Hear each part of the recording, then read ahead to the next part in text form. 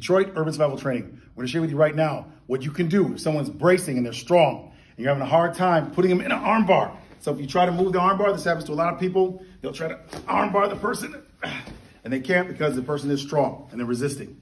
So all you have to do is remember this. Take your palm up in a circle and now you have control. You can remain standing or take them all the way to the ground, your choice. So in this case, I put my foot here, right next to the shoulder. Right here, the lock is here up against the thigh. And for extra control, we can actually bend the wrist downward.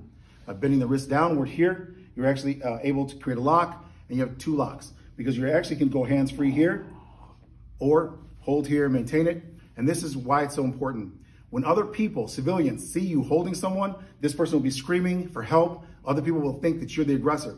You need to be up, look them in the eye, and tell them, I am not. I'm holding him for law enforcement because they broke the law, and whatever crime they did, make sure you communicate.